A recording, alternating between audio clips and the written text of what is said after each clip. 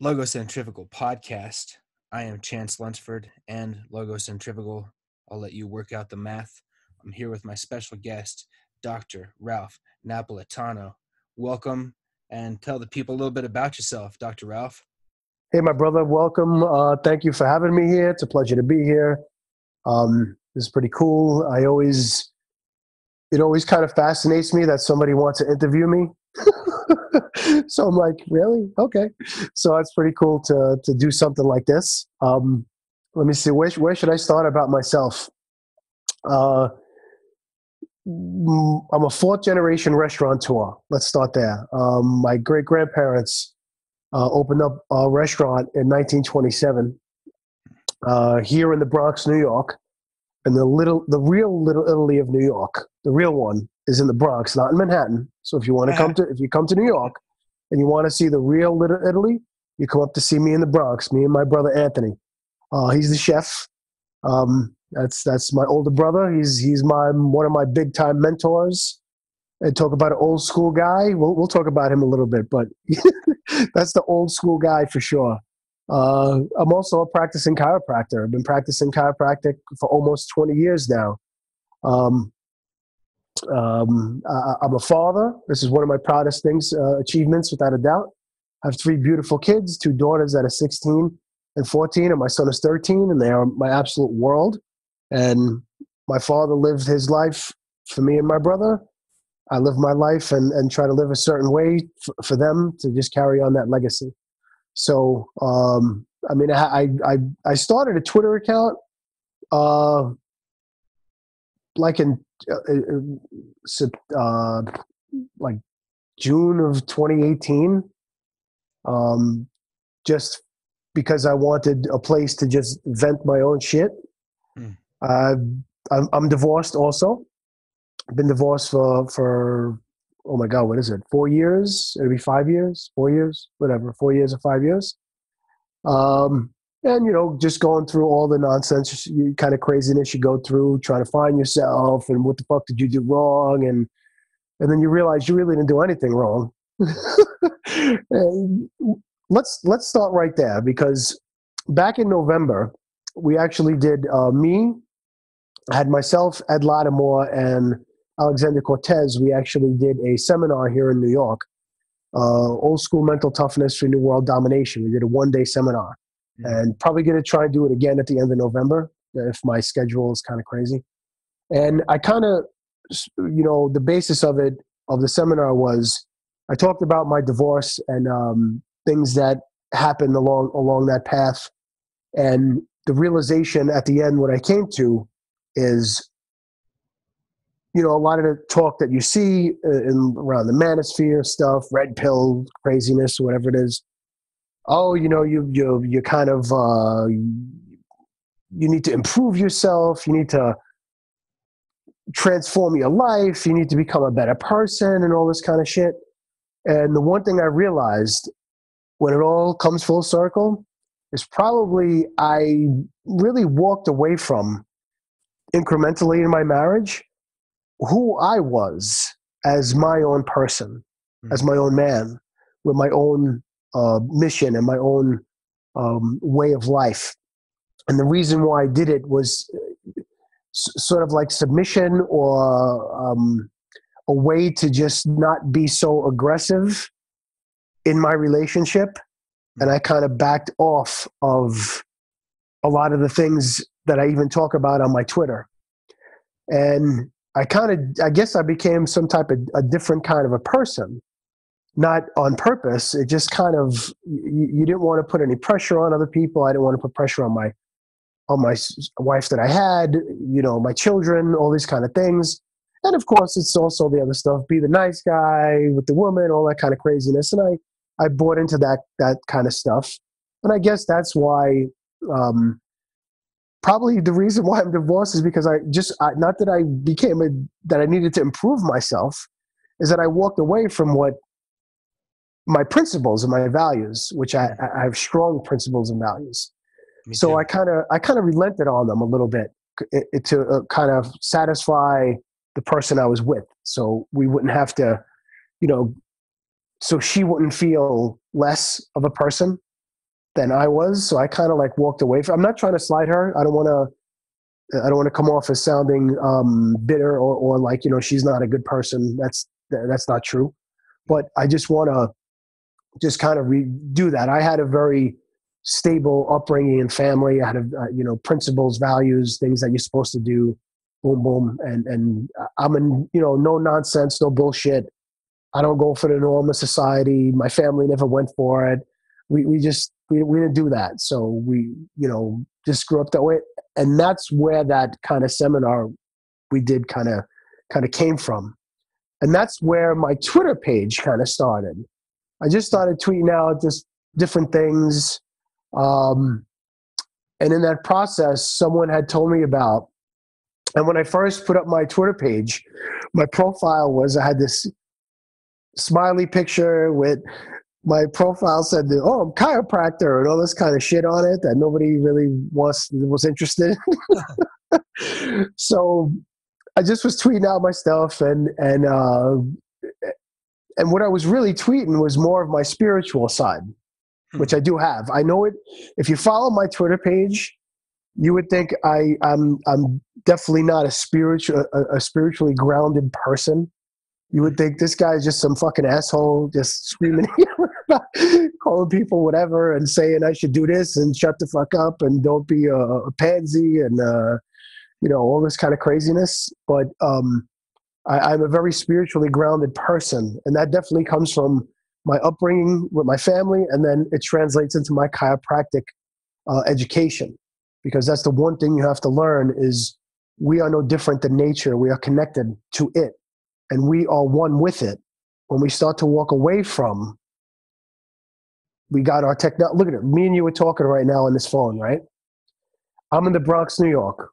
Where are you? I don't know. Where are you? Where are you? I'm in Utah, dude. You're in friggin' Utah.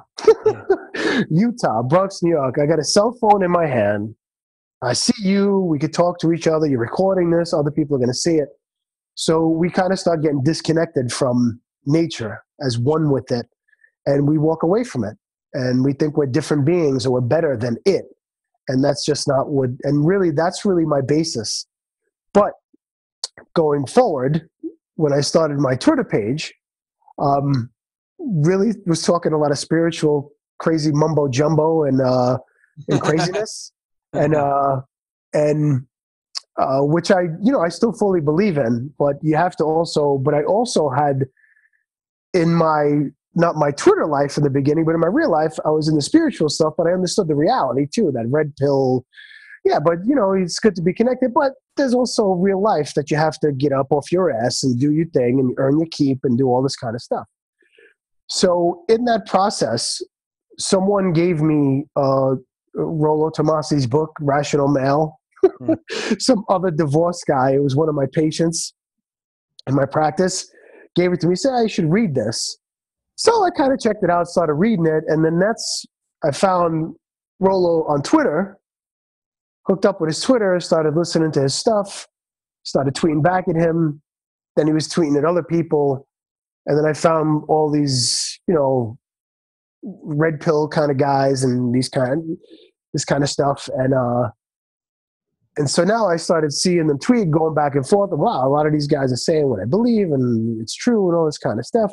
And then I started, you know, kind of tweeting back at them. And then people started, you know, people with big accounts started retweeting my shit. And all of a sudden I started getting followers. And in the process, I kind of was still talking a little spiritual. And then I said, you know what, screw this. And I started really thinking about, hey, maybe I could grow a Twitter account and help people. I was really my process, you know, coming from the restaurant business, from a small child, going into the chiropractic world.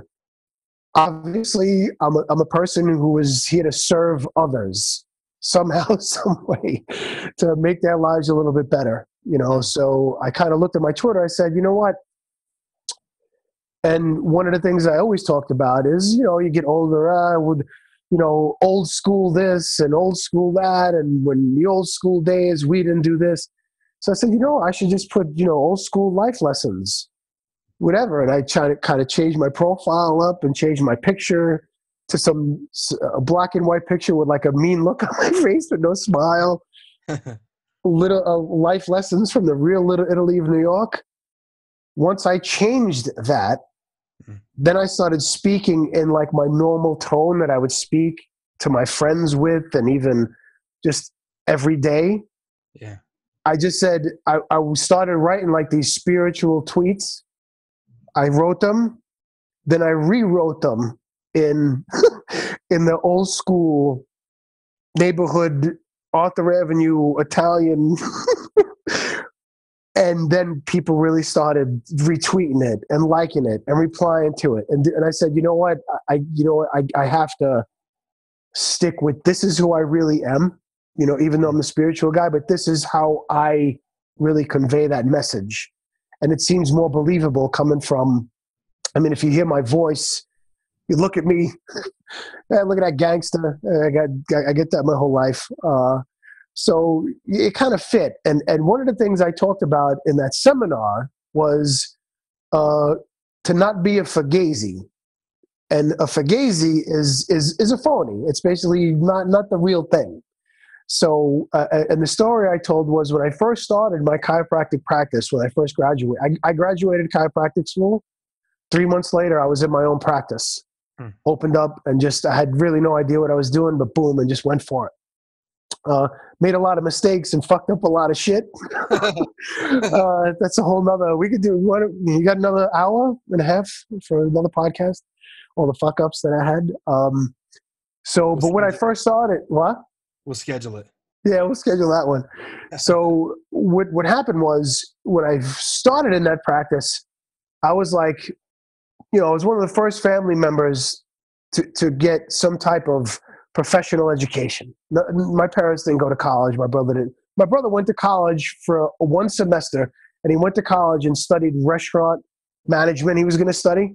In his first class of introduction to restaurant management, some guy, some professor, all the stuff that talks about college, everybody bashes college all over the Twitter shit. My brother's working in the restaurant business since we're 9 years old, basically. This college professor who's never worked a day, who was a busboy, some in a restaurant, is trying to tell the class how to run a restaurant. My brother's in the middle of class, tell the guy, "No, that's not how it's done. No, that's not how it's done." And my brother failed the class. Introduction to restaurant management.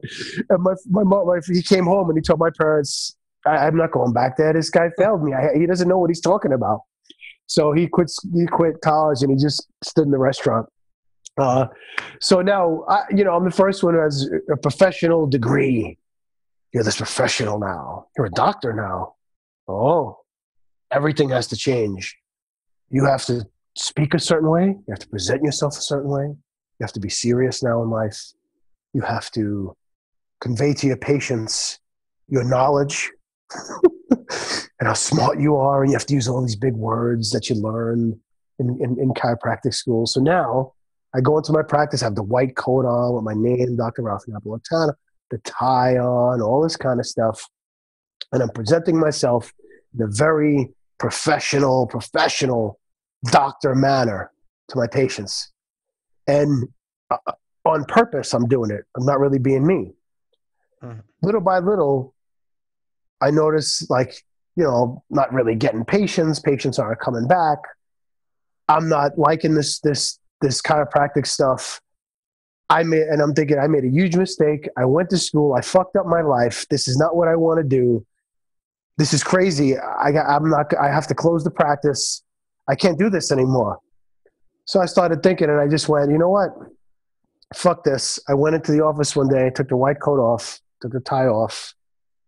I still wear nice clothes, nice pants, slacks, and nice shirt, whatever. But took everything off. And the first patient that walked in that day, there was a new patient. They sat down, and I greeted them how I would greet my restaurant guests and customers. Plain and simple. I walked in the room, put out my head, and, "Hey, how you doing? Nice to meet you. What's going on? Where are you from? Where are you coming from?" That's what I started doing. Just started talking like the regular guy. Boom. Everything started flowing. People started coming back. People wanted to know what was up. People started flowing into the practice. I felt better. It was great. I fell in love with the chiropractic profession. And I said, you know what? What was I doing? I know how to service people. I've been doing it my whole life. Why now? Because I'm a doctor. I'm some big shot asshole? Nah. So I said, you know what? And I just stopped everything. And I still do that today in my practice. And it's funny because I do get overlap. Like I have some of my patients, they find out I own the restaurant. They come to the restaurant. And I have some people who've been in the restaurant who have become patients. And it's very funny because even though in my professional practice, you still greet people like a regular guy, but they still look at you like the doctor, whatever. And so you get some of the patients who come to my restaurant to eat. They bring their husbands, wives, their family, whatever. They walk in and now they see me. Now I'm really in the restaurant. I'm like, hey, how you doing? It's really gung ho. And they walk in and they go, it's like they don't know what to do. They don't know how to greet me. So I walk over to them, I grab them, I hug them, I kiss them, and they start introducing me as, this is Dr. Ralph Napolitano. Whoa. Not tonight. Tonight we're drinking wine, we're eating food, no more doctor shit. And they look at me, let's go sit down. And it's like, it's a different atmosphere. Then I get people that come from my restaurant are coming to the office. When they see me, hey, Ralph, what are you doing, bro? They're shaking my hand, hugging me. So it's like you're treated this different way, which I think is pretty cool. It's pretty funny. So I feel truly blessed because I get to, people come to my restaurant. I get to see all kinds of different people, interact with them and talk with them, really get to know how people live.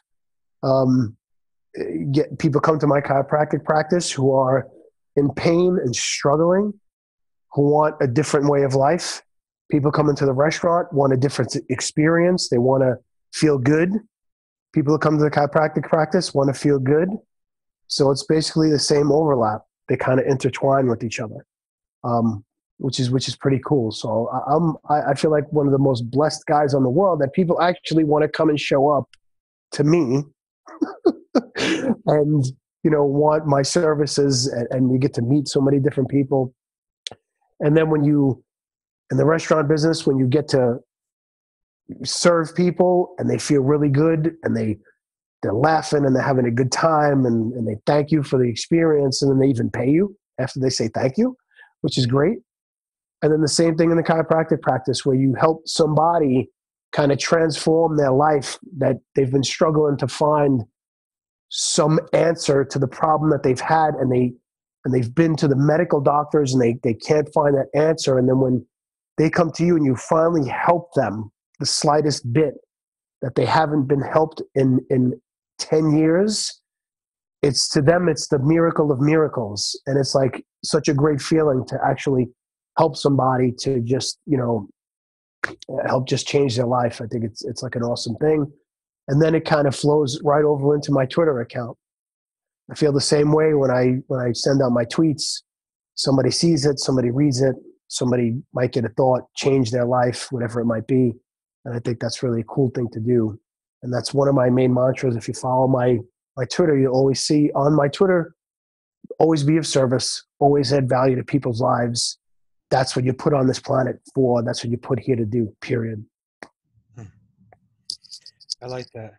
There's a few things I want to respond to. Go ahead. It's kind of a lot there to unpack, but yeah, so bear with me for a second. I'll try to absolutely. So, you talked about how service is a compelling drive for you. Like that's the things that you circle around, and how you view. Okay, so you start in the restaurant business, and that's your family business, and you come up with the hospitality situation in general, where it's like, hey, you shake hands, you talk to people, you get to know them. How's it going? Where's you from? How's your family? Good to see you again. What's your name? I got your name. I got your name now. We got, you develop that relationship with people. I restaurant a lot in my life. I've done pizza, I've done barbecue, I've done the kinds of where you have regulars and people come and it's so, hey Bob, how's it going? Here's your 2 beers and here's your chicken wings and we'll talk in a minute, so that's a cool feature. And I agree with you that when you it can be very easy working in the restaurant industry to become jaded by it and kind of lose touch with the fact that you're actually there to serve people. But if you Yep. keep, it's really fulfilling to do that. Um, and then you talked about the chiropractic and how sick people are coming to you, or Hmm. they're ill, or they're in pain, or both, Yep.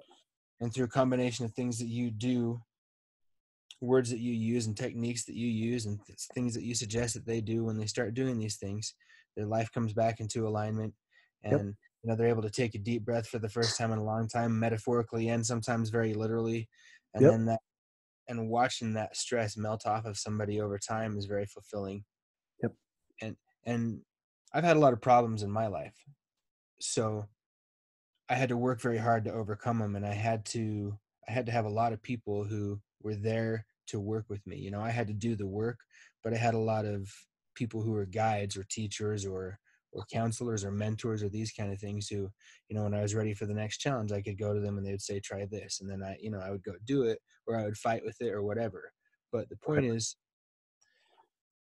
whether you've always been solid, like I've talked to a lot of people on this podcast, it was just like, yeah, I just did a good job always. I haven't been a knucklehead. I've just done a good job my whole life. That's why I'm ahead of the game.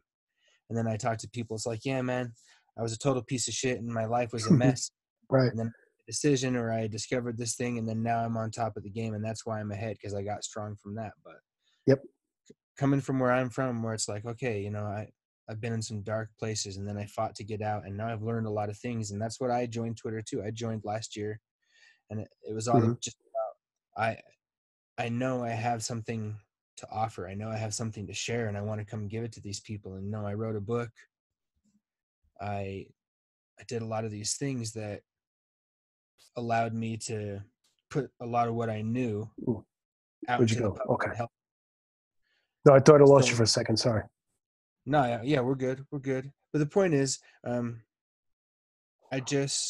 relate a lot to what you're saying about, Right. what, except one half of my life, essentially my adult life, was spent on the destructive side, Sure. myself and the stuff around me, and now the other half has been spent turning that around and then becoming something more than I was by a long shot, and being something exceptional instead, because I fought so hard. I have all the tools, I have the strength. So now I'm here to share. There was one kind of course of discussion that I wanted to touch on, because it's something that's been interesting me a lot. And you talked about how, um, you sort of discovered that you needed to weave a story that people could relate to, and you still wanted to tie in the same information. You still Right. wanted to be genuine and from the heart, but you had Hmm. to put it in a vehicle that people wanted to take a ride with you in. And so I'm wondering, um, sort of what was the process of you waking up to that and discovering who it is that you wanted to speak as? I mean, I know you touched on it a little bit, and then Right. and then I wonder, what might you tell anybody else who's seeking to strike that same balance, where they have a character that works for them and is effective in getting the message across, but the message is true, and it's true to who they are, and it doesn't clash with their principles. Right. I think I have to go back to, touch on a couple of things you said. I I had a lot of great mentors in my life, and I feel like I was very lucky and blessed. One, my whole family, from my great grandparents to my grandparents to my own parents to my older brother, just from the restaurant experience, having that.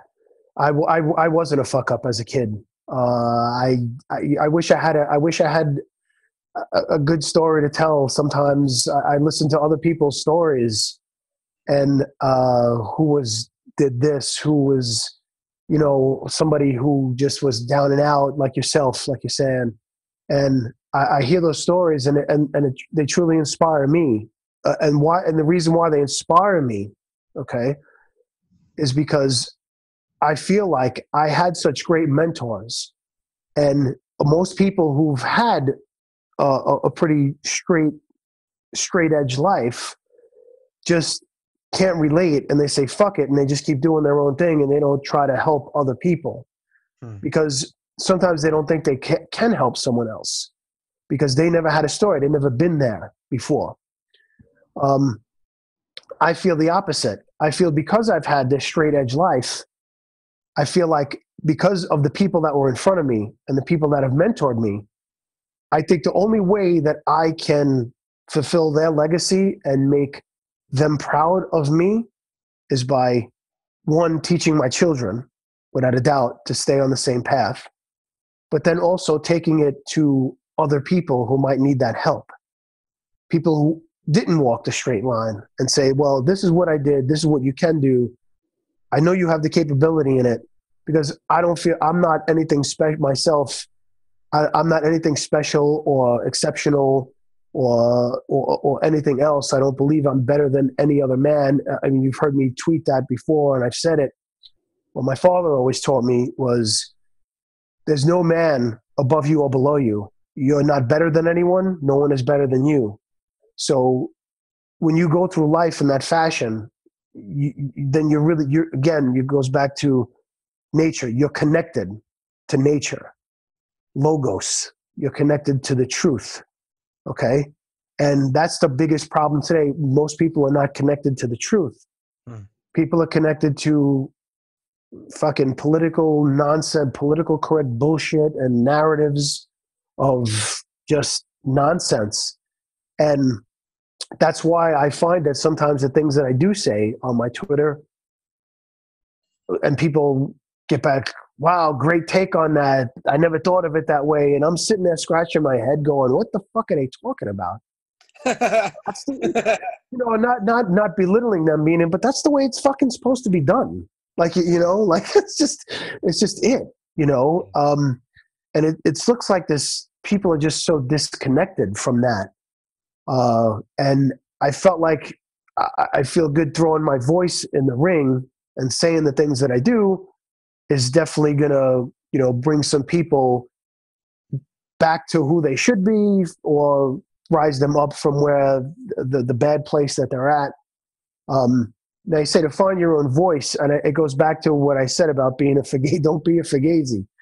You really have to stop, and that comes from a fact of not worrying about what people think or say about you, because back again, being the doctor, putting on the white coat, I felt like I had to act a certain way, or else people were going to say things and they expected a certain thing from me. And you can't live your life in that fashion. It doesn't work. You're never going to, it doesn't matter. Even if you achieve billions in riches, if whatever it is you have, if you achieve certain, whatever it is, especially money, you're never going to be fulfilled, because you're still living a life according to what you feel other people, how you should be living yourself according to their standard, not your own.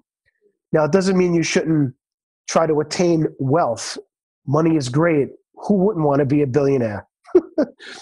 But it's not how much money you have, it's how you made that money. So, a lot of people talk about, you read about gangsters. People are, and I think one of the attractions to me is, I guess they kind of associate me with fucking mafia movies and shit like that. I'm here to let you understand something. I'm the farthest away from that. I'm so almost against that. My father was a guy who grew up in his neighborhood. If you saw the movie A Bronx Tale, you saw the movie A Bronx Tale? If not, you better go watch the movie A Bronx Tale. The movie A Bronx Tale is actually a story about my family's neighborhood, the restaurant where we're at, in the 50s and 60s. So that kind of really tells a story of like my father's childhood and how he grew up. And then I caught the tail end of it in the 70s and mid 80s. Those same type of people always growing up with these neighborhood guys and all this kind of stuff. And I grew up too at my father's bar. So a lot of the stuff I do talk about is lessons I did learn in the four walls of my family's restaurant inside of a bar from a lot of shady kind of characters and how to be. My father was one of the only guys, all his friends that he hung out with. My father My father was the only guy who was basically legit, stood as he was. He never got into any life with no one because he knew from a very young age that it's a nowhere life. It's a life of bullshit. It's a life of fakeness. It's a life of you have to be owing, you owe somebody else something all the time. Somebody's just trying to get something from you. Once you start connecting, and you know, the wise guy movies glorify all this stuff. And I understand why, because it can be very, wow, these guys are cool and all that kind of shit. But there's a real flip side to it that, you know, here's how I'd explain. Everybody watches the gangster movies and they all talk about everything that happens up to the last 20 minutes of the gangster movie. Because usually in the last 20 minutes of the gangster movie is either they get whacked, they wind up in jail, and everybody forgets that. Their life falls apart. So everybody likes to talk about the fun stuff up until the reality. So that's the reality of that life. And my father knew it from a very young age. And he never got involved. It looked like he did because he looks like a character right out of like The Sopranos. My father looked like. But he never got involved. He just went home every night, went to sleep, didn't get involved in no bullshit. He didn't want to. I'll tell you a quick story about my father, and this is a testament to character.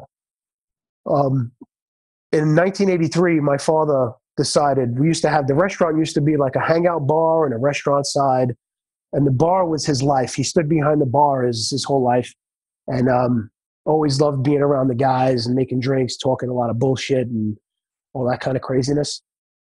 And in 1983, he comes home and tells my mother, and I was 13, my brother was about 16 or 17, tells my mother that he's closing the bar. Closing the bar? You selling the restaurant? What are you doing? No. He goes, I'm just getting rid of the bar. Just going to have a whole restaurant. My mother's like, what are you talking about? First of all, this is like hundreds of thousands of dollars going in the toilet. And my mother's like, my mother didn't really care about the money. What are you talking about? What's the matter? Younger guys started coming up, and they just started being fuck ups. They started disrespecting the place, disrespecting the neighborhood. And he says, I'm out. I have my two sons. I don't want them around this shit. I grew up around it. I had to deal with these idiots. My sons are not going to deal with these people as they grow up anymore. And my father, boom, closed it one day, decided when the story went out in the neighborhood that he was closing the bar. First, he was called a traitor in the neighborhood for closing up the bar. There's a lot of shit went down in there, and two guys showed up to my father. Ralph, my father's Ralph also. Ralph, can't close the bar, you know, this and that. We always wanted to give you a taste of what went on and the things that we did.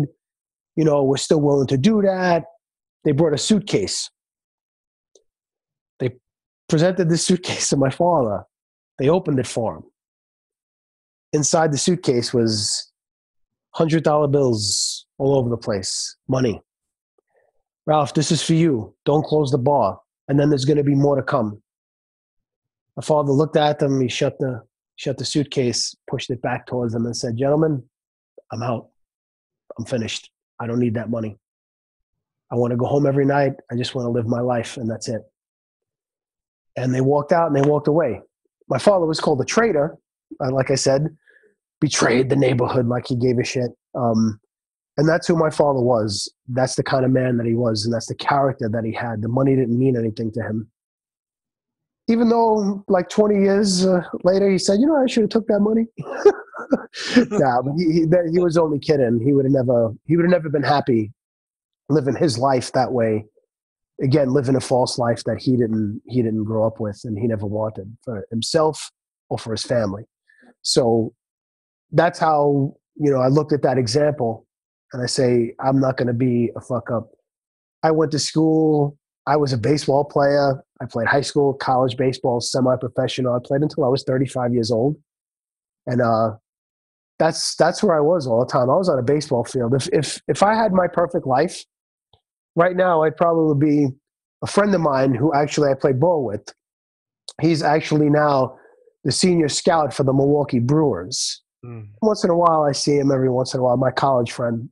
Every once in a while, I talk to him on social media. And I tell him, bro, you have my life. And he laughs. I said, I should have stuck with you and I should have went your route. Because truthfully, that's probably where I would love to be every single day of my life on a baseball field. If I had my choice, that would be it. If my Twitter was maybe 25 years ago, all I'd probably be talking about was baseball on my Twitter. I'd have a baseball Twitter account. So, you got to find your voice. You got to look back on your principles, how you were raised, look at those things. I was lucky enough to have two good parents, to have a really good life. I know a lot of people don't have that. A lot of people didn't have a good father or a good mother, or they come from a broken home and all that kind of stuff. And I couldn't imagine not growing up without a good dad, without a good mom. I can't, that's why I say I just feel like just paying it forward and just try to put myself in. But I would never try to tell somebody who never had a good dad, oh, come on, just man up.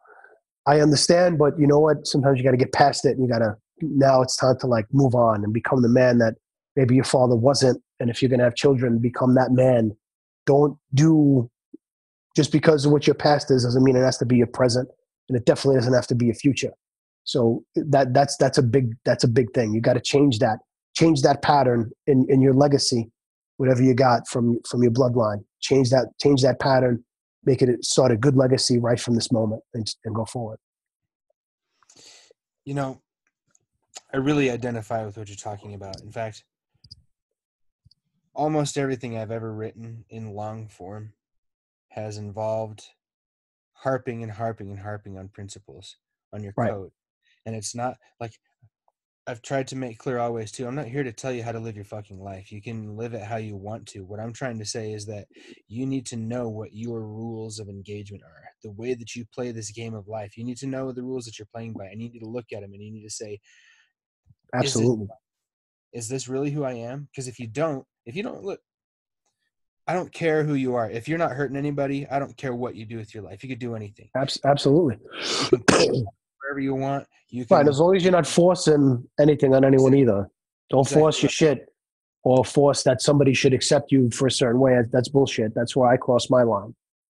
I live and let live, but don't tell me who, because I don't accept something, that I'm a certain kind of person because I don't accept it. That's bullshit. That's political correct nonsense. And you can't speak to that. Any man who speaks political correctness to me is not a man. You're a fucking liar. Okay. Women and children can do that for the moment. Men can't do that shit. Men are the backbone of society, a backbone of culture, the backbone of family, the backbone of what the world really is. And men have to keep that in line. Once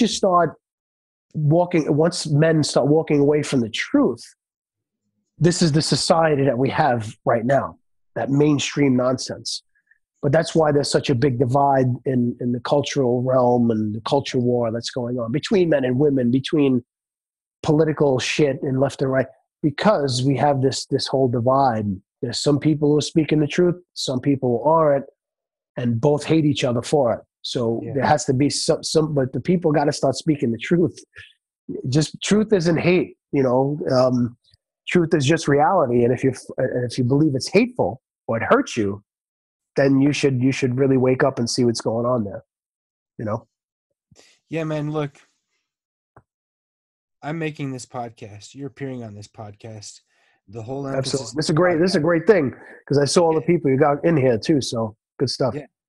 And the whole emphasis of this thing is I'm talking to people and I'm trying to pull stuff out of them that's going to be like, here's Ralph and he's telling his story and I'm trying to pull useful bits out of it. And I'm imagining, I want to connect with you as a person, and I want the people who listen to this to be better for having listened to it.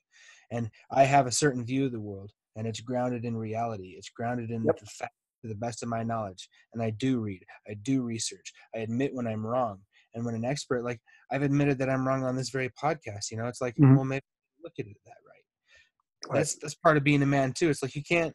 It's not about just claiming that you have authority or that you have the right Right. way all the time. It's sticking up for what you know is right. But if you're presented with evidence that shows you, without a doubt, that what you're talking about is incorrect, you say, Right. "I'm wrong." Absolutely. If that's the one that's um well, again, it goes back to what kind of, I don't know, what a man really is. A man is not supposed to be.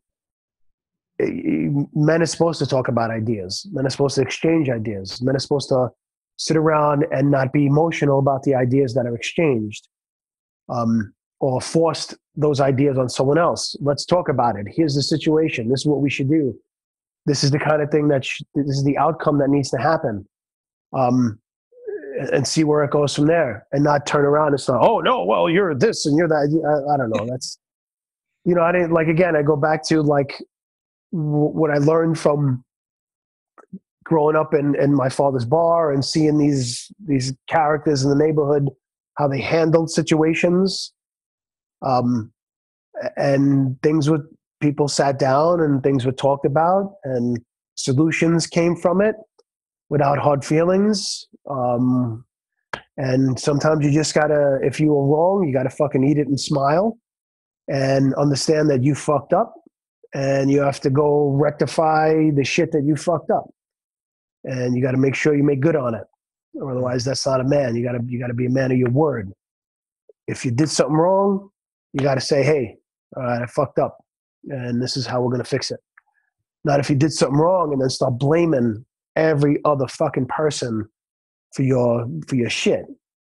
You know what? Again, I hate to say, you go back. Women do that. Whatever, it's their nature. And you know what? It's never gonna. I don't think that's ever gonna change. But we still have to call women on it. We still have to call them on their bad behavior. I have 2 young daughters. I call them all the time on their bad behavior. I don't let them get away with shit. If they Me fucked up, either. sorry, you fucked up. I don't give a shit. But he did. But she said, blah, blah, blah, blah, blah, blah. I don't want to hear it. Okay. Same. When a man does it, as soon as a man starts, my son, I do it with my son. As soon as my son starts going, well, it's a different tone than with my 2 daughters. Would you just say, I go off on him? Don't you ever dare blame the teacher or a friend. You did what you did. You're a man. You own up to that bullshit. And you know what? If you got to go apologize, you go apologize. And that's it. That's what a man does. And that's what you need to be. Okay? That's exactly what I tell my son. If he doesn't like it, too bad. you got to be that way. And I just want to chuck in right now that an Go ahead. apology should not be confused with a sorry. Oh, You know, absolutely. Yes. Right. a Gotcha. sorry is just like, kind of, I fucked you over and sorry about that. Whereas an Well, apology, I'll give you an example. I love to write, and mhm, part of that love was awakened in my 9th grade class. I had a right. great English teacher, and that English teacher, I almost didn't have the privilege of having him as a teacher because I made a joke about his wife. You still there? Yeah, yeah. Yeah, all right. I made a No, joke sorry. I just got a text. I'm sorry. about. All right, good. Go ahead. I All right, I compared gotcha. I compared his wife to like I don't know, an old Yeah, lady. It was and I made a joke, and he got fucking pissed about it. right, What'd you say? And I was, I was like, well, I'm already busted. I might as well just go with it. I was like, yeah, it's not my fault, whatever, that your wife right. is old and you got mad about it. Get out of Yeah, my, yeah. go down to the Uh, office and you're out of my class. So I went to the office. They said, did you try apologizing? I was like, mhm, well, I, I had no intention of doing that. I didn't really right. feel like I did it wrong. It was just a joke. No, go down and apologize to him. We're not going to put you in another class to apologize. And I thought about just telling him, well, okay, I guess I'll just not go to class then. That'll be cool. Right, But I was like, you know what? I was in the wrong. It was a dick move. I'm just gonna go down there, right, I look, I don't know your wife. I don't know anything about her, but I shouldn't talk about her like that. It's just disrespectful, and this is a school, and et cetera, et cetera. Just and I meant it. And he said, right, well, no, Mr. Lunsford, I think it took a lot of balls to come down here and apologize to me like that. And you're welcome back in my class. We don't have to kick you out, and just um, don't disrespect me or my class like that again, and we'll get along just fine.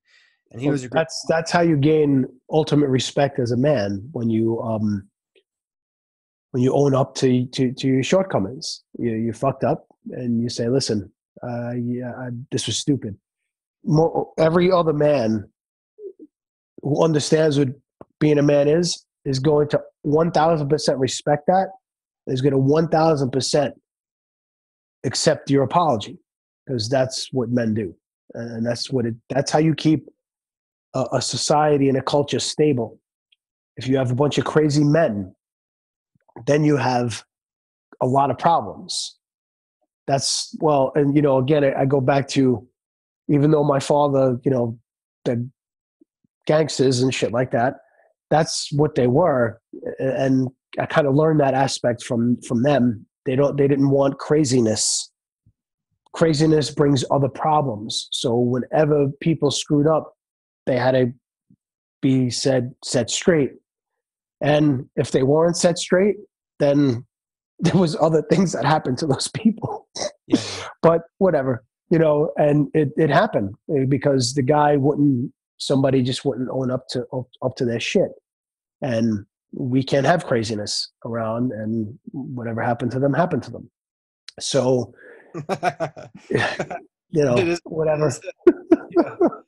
Whatever. You talk about it because I don't like to glorify it, and I don't try to say it to make it sound impressive or to make myself sound impressive that I was around that stuff, because like I said, I'm so far removed from that. And it is what it is, but like, again, reality, you have to understand there is a reality of it.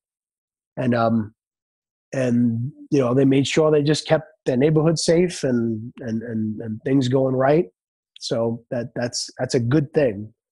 It's one good thing that comes from it. A lot of other stuff is all bad shit, but there's one good thing that comes from that lifestyle that they had, making sure everybody's checking each other to make sure they're not doing stupid shit, even if they were kind of rivals or whatever it might be. Yeah. Well, look, man, I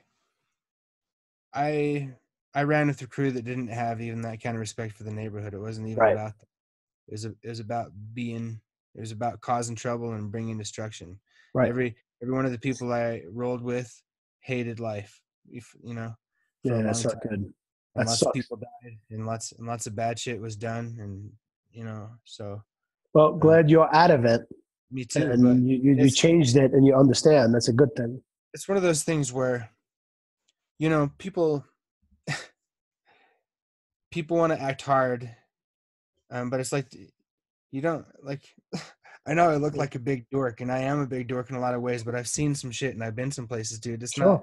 like it is what it is, and I don't want to make it seem cool either. Those are my Right. darkest. Those are the things I always Yeah. talk about. I At gotcha.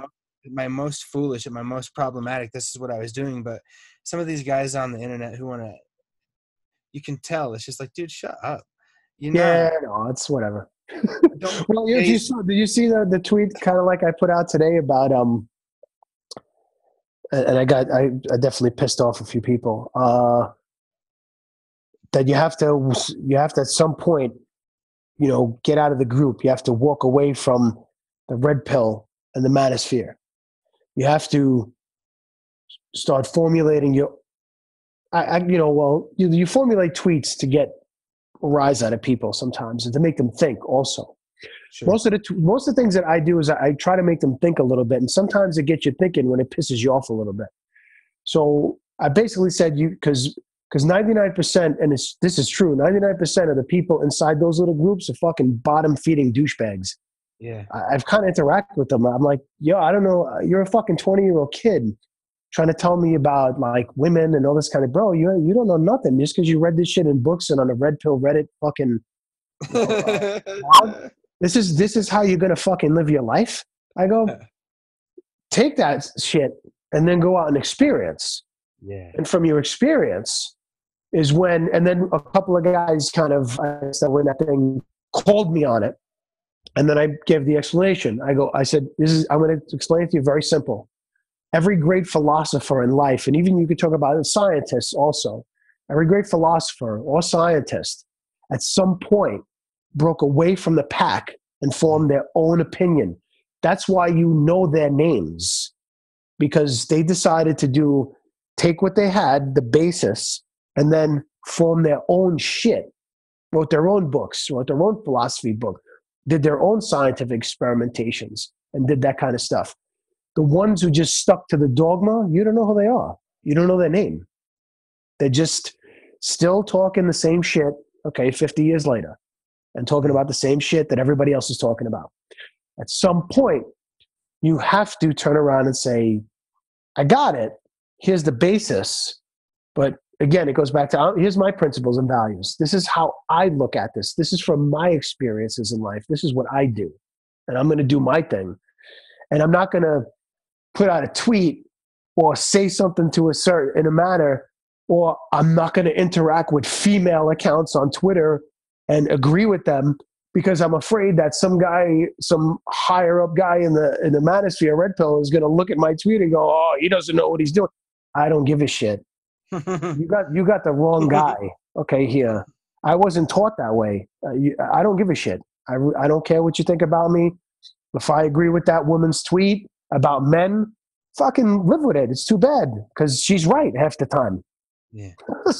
Sorry, that's her experience. So that's the way you gotta accept it, and that's it. This is something I've talked about. This is something I've written about. The red pill.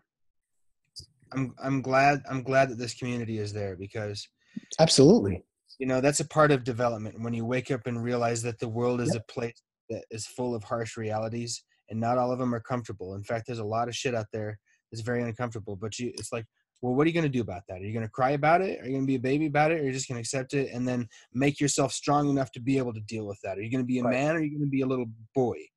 Like you talked about. That's a man. A man looks at the world around him.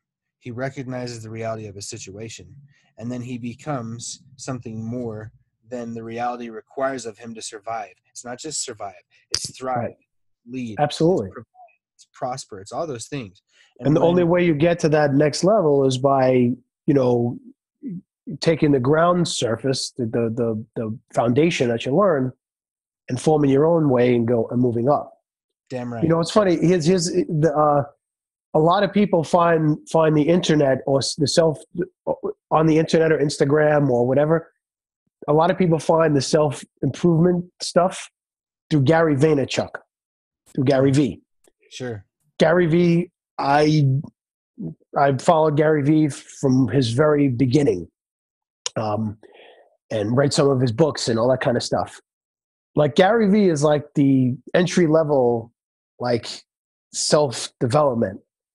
You got to keep doing it. You got to keep moving forward. He's been saying the same fucking thing for the past 10 years, which is great because that's how new people find him.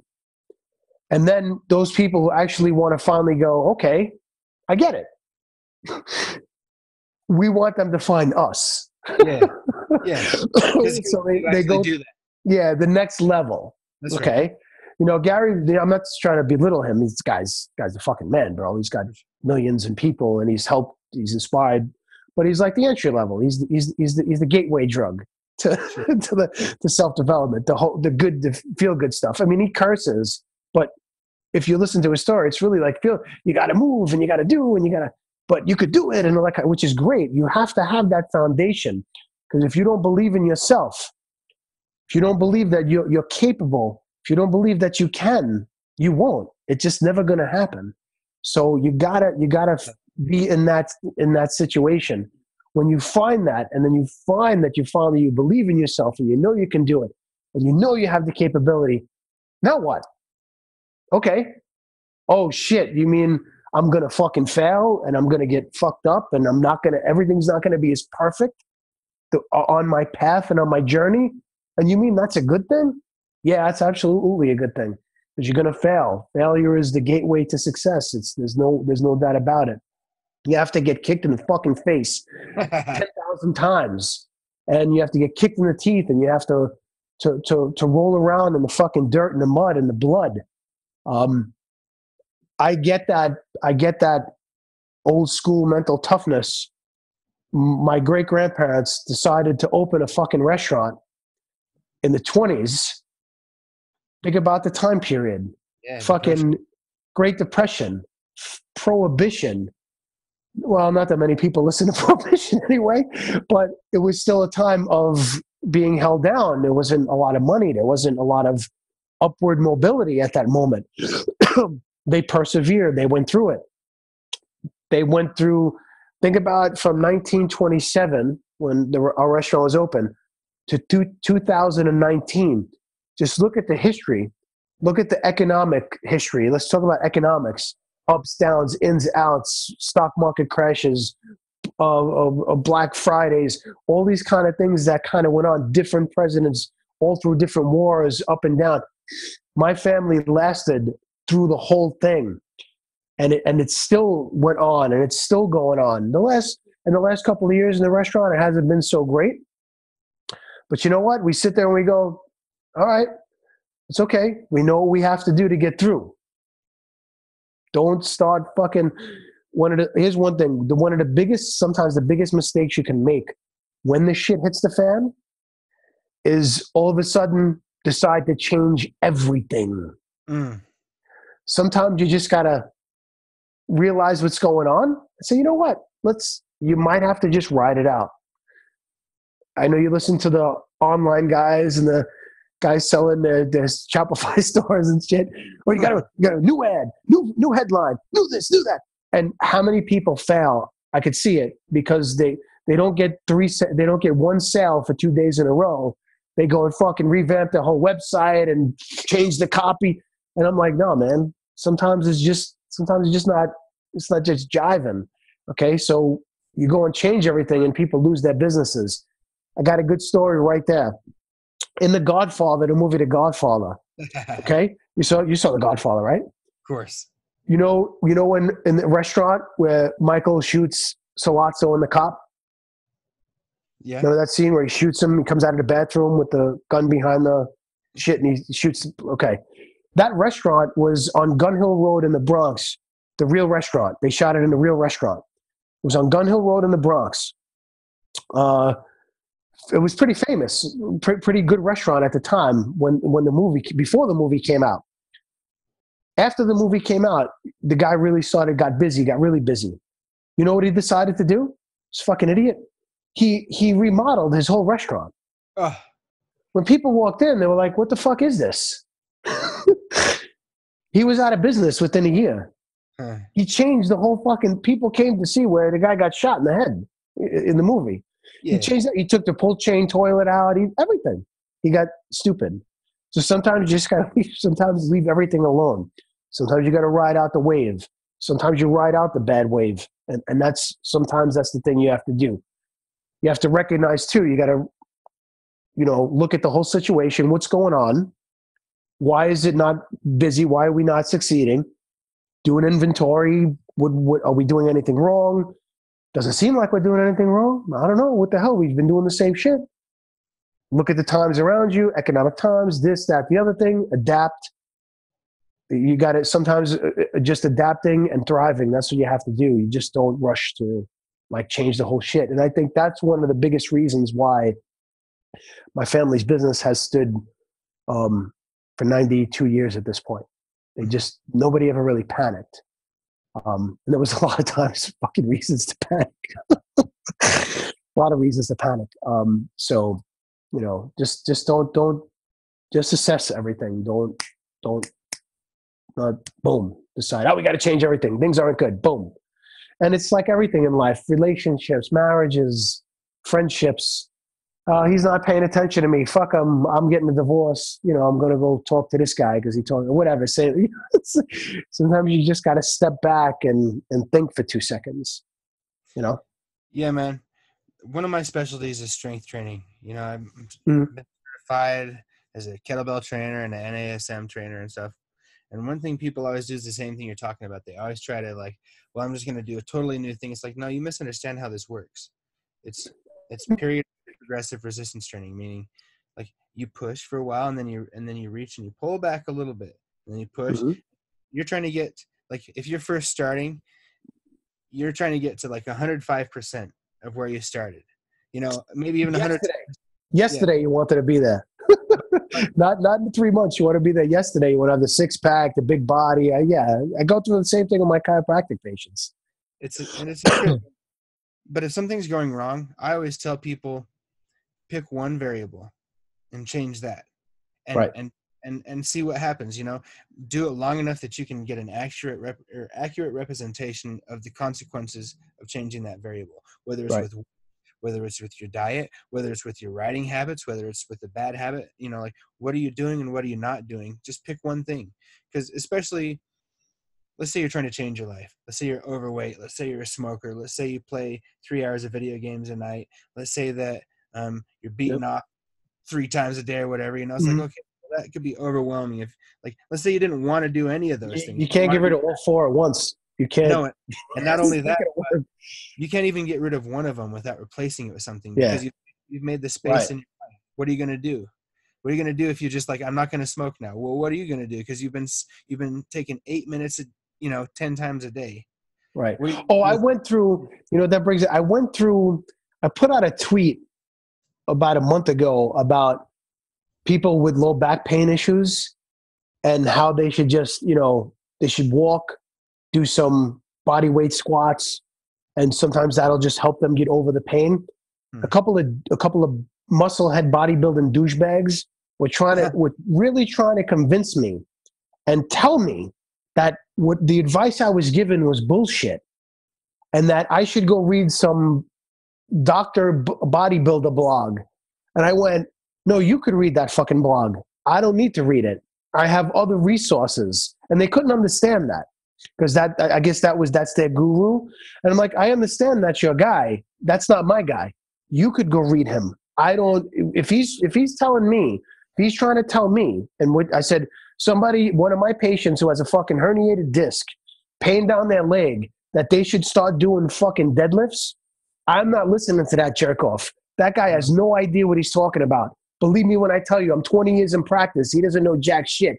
Oh, his blog is read by millions. I don't give a shit. I was going back and forth. I don't care. And they couldn't wrap their head around that I did not care about this guy's blog. It just pissed them off. Your advice is stupid. I said, listen, I don't care. I've been doing this for 20 years. You have to start. You have to meet people where they're at. I'm going to give somebody with a hot disc and pain down their leg, go to the gym and start fucking deadlifting. I should have my license taken away as a doctor. How am I helping that patient? First, I have to control their pain. Then they could go eventually. But, they're trying to convince me. It's so stupid. I can't. All right. Sorry, I just had to tell that story. Hey, I'm trying to develop some maturity around the area, but when I see some stupid shit on Twitter, damn it, I can't. I can't let it go. I know I have that problem too. God, dude, would you stop coming with this bullshit? This is not. Yeah. Okay, Chance. All right, you can't fix him. You can't fix him. Just chill out. Billy Resource is gonna come tell you not to do this. Yeah, that's the one thing you gotta realize. Some people you're never gonna get through to them.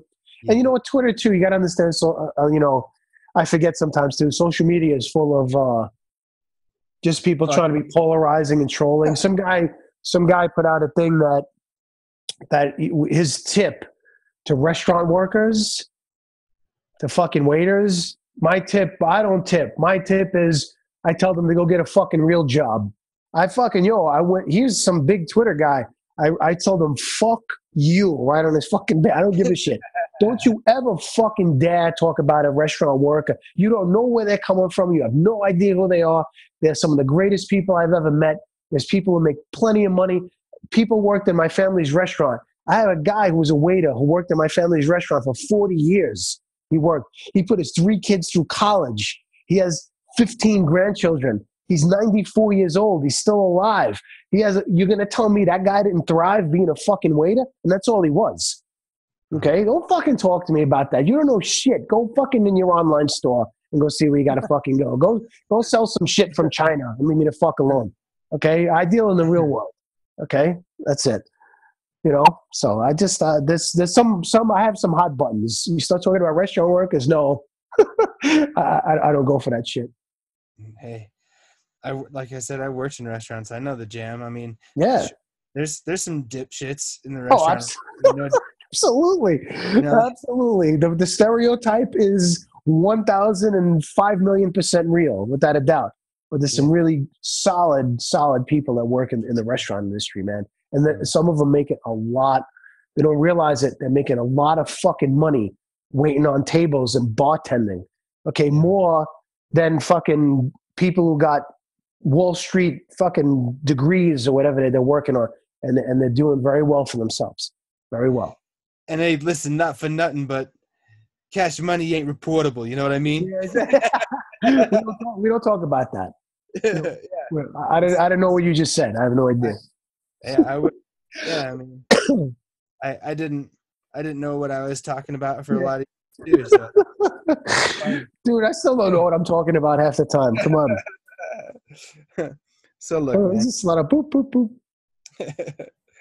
We've been going now for a little over an hour. Yep.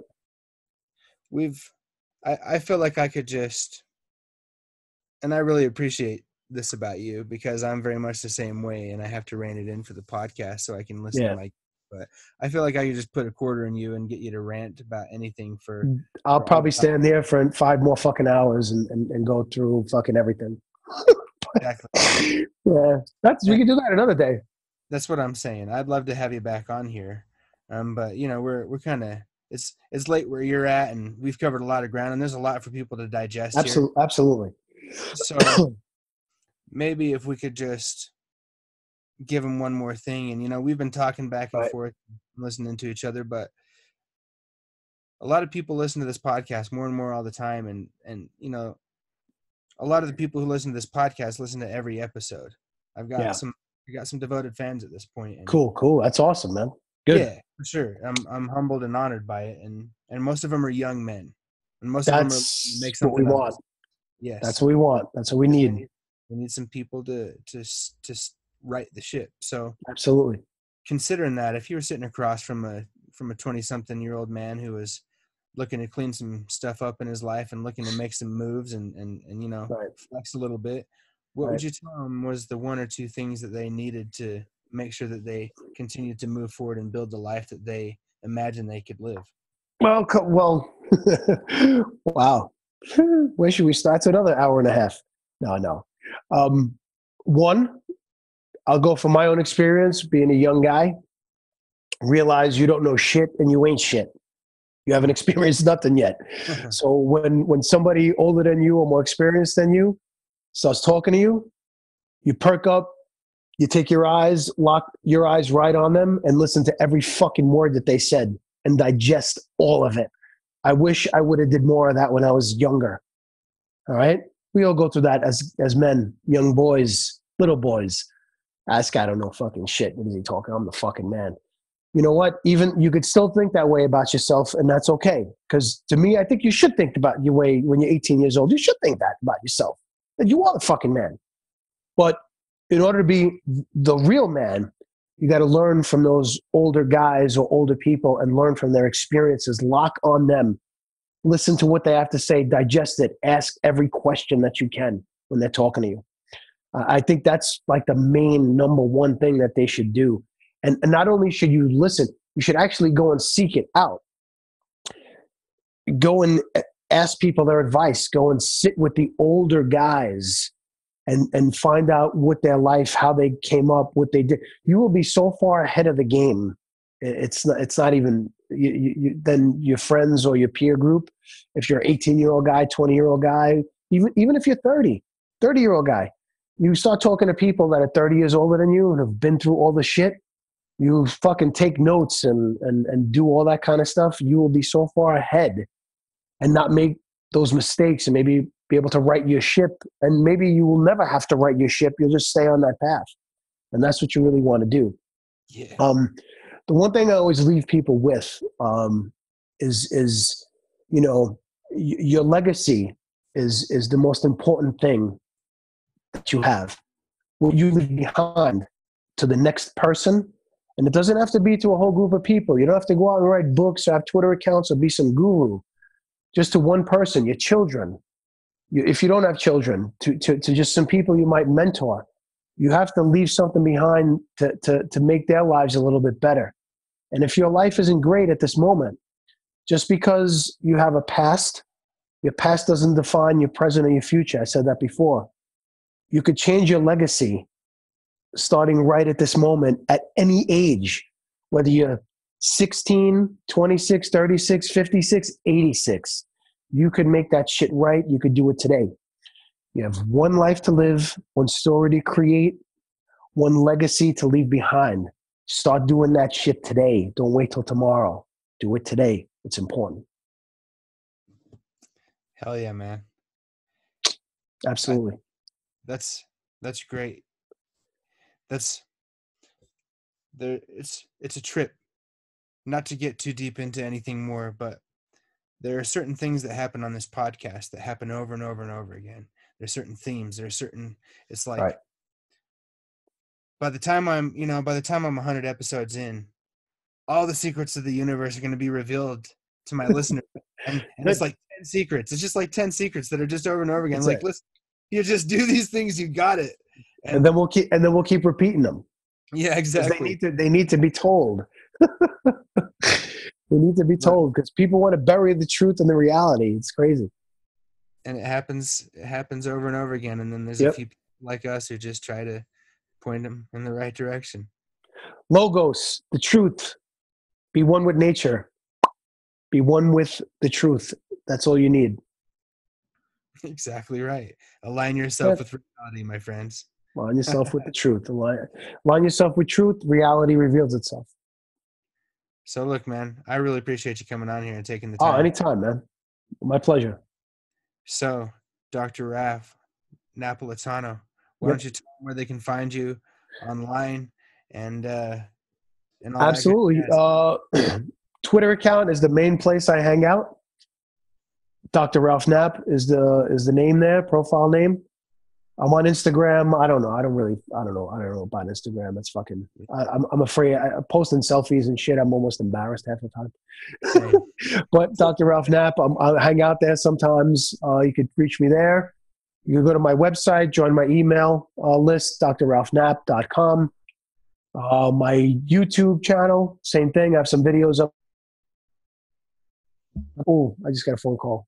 I got some videos up there. Dr. Ralph Knapp is YouTube. Just search for my name, Dr. Ralph Napolitano. You find me all over the internet. When you're in New York, when you're in the Bronx and you fucking come and visit my city, if you don't come and have a fucking glass of wine with me or a fucking scotch or a bourbon, you're a piece of shit, plain and simple. No, I don't mean that. Come and see me. Come hang out in the restaurant. That's where we have a lot of fun all the time. Come see my family's legacy, man. It's awesome. Enjoy it. Would love to share it with all of you. And on that note, ladies and gentlemen, we're going to leave this legacy of this Logocentrifugal podcast right here out.